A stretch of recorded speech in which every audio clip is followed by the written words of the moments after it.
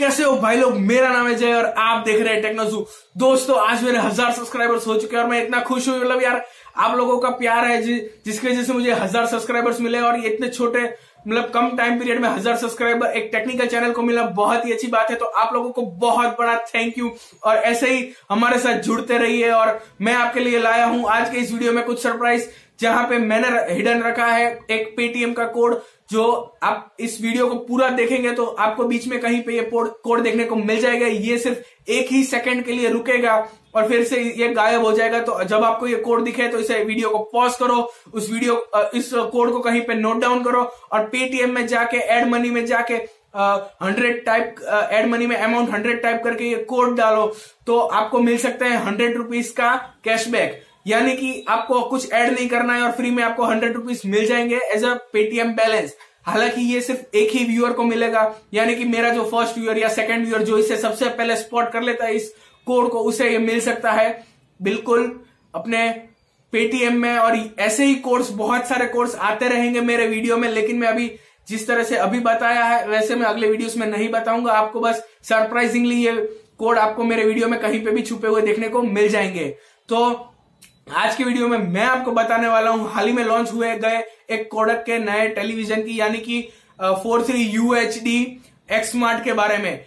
दोस्तों अब तक हमारे लिए तकलीफ ये थी कि सिर्फ VU एक ही टेलीविजन था जो हमें 26,000 के अंडर में मिल रहा था, वो भी 4K के साथ। और अब कोडक आ चुका है अपने नए टेलीविजन के साथ जो हमें करीबन 26,000 से कम में ही पड़ रहा है और 4K टेलीविजन भी है। तो हमारे पास एक और ऑप्शन ऐड हो चुका है हमारे टीवी के लिस्ट में। तो मैं आज आपको इन दोनों ही टीवी को कंपेयर करके बताऊंगा इस वीडियो में, ताकि आपको पता चल सके कि आपके लिए कौन सा बेटर टेलीविजन रहेगा और आपको किस में इन्वेस्ट करना चाहिए अपने पैसे। क्योंकि लिए हम मोस्टली जब टीवी लेते हैं तो एक लॉन्ग पीरियड के लिए लेते हैं और ना कि जल्द से जल्द बदलने के लिए। तो इस वीडियो में को आप पूरा देखिए और जान लीजिए कि आपके लिए कौन सा टीवी बेटर रहेगा। तो लेट्स स्टार्ट।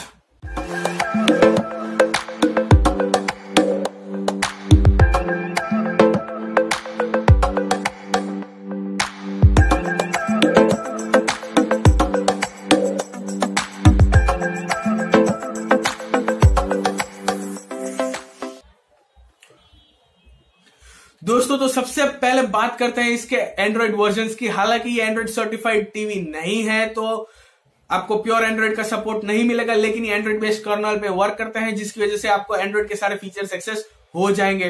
तो सबसे पहले बात करते हैं हम VU के एंड्रॉइड वर्जन की। ये वर्क करता है 7.1 पे, जो कि है नगट। और अगर मैं बात करूं इस कोडक के टेलीविजन की तो ये वर्क करता है 5.1 पे, यानी कि एक लॉलीपॉप बेस्ड ऑपरेटिंग सिस्टम है। यानी कि अगर आप सॉफ्टवेयर बेस्ड की बात करें तो हमें VU में बेटर सॉफ्टवेयर देखने को मिल जाता है, जो कि एक लेटेस्ट है नगट कंपेयर टू लॉलीपॉप। अगर हम ब्राइटनेस की बात करें तो इसमें कोडक बाजी मार जाता है, क्योंकि इसमें मिल जाती है 550 निट्स की ब्राइटनेस। और वहीं पे मैं अगर मैं VU की बात करूं तो इसमें 450 निट्स की ब्राइटनेस देखने को मिल जाती है। तो आपको कोडक में ज्यादा ब्राइटनेस देखने को मिलेगी, तो एक अच्छी बात है। और अगर इनके व्यूइंग एंगल्स की बात करूं तो दोनों ही में हमें 178 के व्यूइंग एंगल्स मिल जाते हैं। यानी कि ये मोस्ट प्रोबेबली मैंने जब तक मैंने कंपेयर किया तो इसमें बहुत सारी चीजें ऐसी है जो मोस्टली सारी चीजें कॉमन है, जो डिफरेंस है वो यही सब है। अगर मैं इनके HDMI पोर्ट्स की बात करूं तो दोनों ही में आपको तीन HDMI पोर्ट्स देखने को मिल जाते हैं। अगर मैं इनके USB पोर्ट्स की बात करूं तो दोनों ही में आपको दो USB पोर्ट्स देखने को मिल जाते हैं। लेकिन मेन डिफरेंस आ जाता है पैनल पे, जहां पे अगर मैं पैनल की बात करूं तो VU में आपको बेटर पैनल देखने को मिल जाती है, क्योंकि इसमें आपको मिल जाती है DLED पैनल और वो भी A+ ग्रेड पैनल है। और अगर मैं वहीं पे अगर कोडक की बात करूं तो इसमें हमें सिर्फ LED पैनल मिलती है। तो अब ये LED और DLED में डिफरेंस क्या है मैं आपको बताता हूं। जैसे कि मान लो ये आपकी पैनल है, अगर ये DLED पैनल है तो इसमें आपका जो ये पोर्शन है वहां पे बहुत सारी LEDs लगी होगी, यानी कि पूरी की पूरी LED पैनल्स होगी, जिसकी वजह से आपको डिस्प्ले बिल्डिंग का इश्यू बहुत ही रेयर केस में देखने को मिलेगा। तब भी देखने को मिलेगा मोस्टली जब भी आप यहाँ कोई भी स्पेसिफिक लोकेशन की LED डिफेक्टिव है या उसमें कुछ प्रॉब्लम है। और अगर नॉर्मल LED पैनल्स की बात करूं तो इसमें आपको इनकी एजिस पे LEDs देखने को मिलती है, जिसकी वजह से जो ब्राइटनेस होती है वो यहाँ पे ज्यादा देखने को मिल जाती है और यहाँ आते आते कम हो जाती है, जिसकी वजह से आपको डिस्प्ले ब्लीडिंग का इश्यू देखने को मिल जाता है। मैं ये नहीं कह रहा हूं कि कोडक में ये प्रॉब्लम होगा, लेकिन अगर डिस्प्ले ब्लीडिंग का प्रॉब्लम हुआ तो इस तरीके से हो सकता है। अगर मैं पैनल्स की बात करूं तो OLED सबसे बेहतरीन कही जाती है, उसके बाद आती है DLED और उसके बाद आती है LED। तो अगर दोनों ही के प्रोसेसर की बात करूं तो दोनों ही में आपको ड्यूअल कोर प्रोसेसर देखने को मिल जाता है, तो एक अच्छी बात है। अगर मैं दोनों ही के रैम की बात करता हूं तो व्यू में उन्होंने रैम स्पेसिफाई नहीं की है, जहां पे उनके कमेंट सेक्शन में जब किसी ने पूछा तो उन्होंने बहुत ही अलग अलग जवाब दिए। जैसे कि किसी ने कहा है कि 2.5 GB की रैम है, किसी ने कहा है 1.5 GB की रैम है। जब मैंने कोई CPU Z और AID करके जो ऐप है वो डाल के देखा तो मुझे 1 GB की रैम दिखाई थी। तो व्यू में हमें कोई भी स्पेसिफाइड रैम देखने को नहीं मिलती कि कितनी रैम देखने को मिलेगी, लेकिन कोडक ने स्पेसिफाई कर दिया है कि उनकी टीवी में आपको 1 GB की रैम देखने को मिल जाएगी। और टीवीज में 1 GB रैम मेरे ख्याल से बहुत है, लेकिन अगर आप 4K वीडियोस प्ले करना चाहते हैं उसमें तो आपको ज्यादा रैम की जरूरत पड़ेगी। लेकिन अगर मैं कोडक की बात करूं तो आप इसके यूट्यूब में 4K फीचर देखने को नहीं मिलता है, और व्यू में भी बाय डिफॉल्ट तो 4K का फीचर देखने को नहीं मिलता है। मैंने अपने वीडियो में उसे अनलॉक करने की सिस्टम दिखाई थी, तो आप वो ट्राई कर सकते हैं अगर आप व्यू लेते हैं तो। लेकिन अगर आप कोडक का जो टेलीविजन लेते हैं तो इसमें आपको 4K पैनल अनलॉक होगी या नहीं उसकी मैं कुछ श्योरिटी नहीं दे सकता।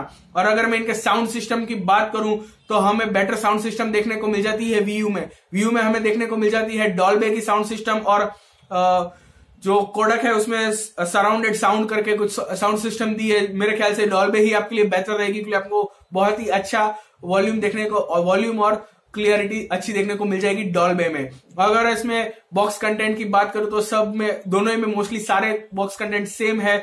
जहां पे अगर मैं व्यू की बात करूं तो व्यू में भी आपको रिमोट, टेबल स्टैंड और वॉल माउंट देखने को मिलेगा, और सेम वे अगर कोडक की बात करूं तो उसमें भी रिमोट, वॉल माउंट और टेबल स्टैंड देखने को मिल जाएगा, और दोनों ही में आपको जो रिमोट की बैटरीज है वो भी देखने को मिल जाएगी। तो बॉक्स कंटेंट में कोई डिफरेंस नहीं है दोनों में। और अगर मैं इसकी फैसिलिटीज की बात करूं तो दोनों ही में वाईफाई और लैन का सपोर्ट है, लेकिन दोनों ही में ब्लूटूथ का सपोर्ट नहीं है। तो यार ये बहुत बुरी बात है, क्योंकि हम अपने वायरलेस जो म्यूजिक सिस्टम है वो इससे कनेक्ट नहीं कर सकते, वायरलेस स्पीकर्स, वायरलेस हेडफोन्स इससे कनेक्ट नहीं कर सकते। तो ये बहुत ही बुरी बात है इस टीवी की, इसमें हमें ये इनका सपोर्ट देखने को नहीं मिलता है। और मेन चीज, अब आते हैं हम उनकी प्राइसिंग पे। अगर मैं कोडक की बात करूं तो करीबन आपको पड़ेगा 23,000 यानी कि 23,000 के आसपास पड़ेगा। और अगर मैं इसके व्यू की बात करूं तो आज की डेट में इसका करीबन प्राइस है 26,000 रुपए, यानी कि 26,000 रुपीज की इसकी प्राइस है। लेकिन मैं आपको, अगर मैं मेरे पर्सनल सजेशंस की अगर आप बात करो तो मैं आपको कहूंगा कि अगर आपका बजट थोड़ा ऊपर है तो आप व्यू ले लो, क्योंकि उसमें आपको अच्छी पैनल देखने को मिल जाती है। लेकिन अगर आपका बजट इतना ऊपर नहीं जाता है तो मैं आपको कहूंगा कि आप कोडक ले लो, क्योंकि लिए 23,000 में कोडक भी बहुत ही अच्छी डील है। और यहाँ पे आपको 4K पैनल देखने को मिल जाती है, तो दोनों ही में मतलब बहुत ही अच्छी बात है। दोनों ही टीवी की दोनों ही में हमें 4K पैनल देखने को मिल जाती है। तो बस यार, अब तक की अगर मैं बात करूं तो 26,000 के अंडर में दो ही टीवी जो है 4K टेलीविजन आते हैं, वो ये दो है। और मैं आपको यही सजेस्ट करूंगा कि आप 4K ले लो।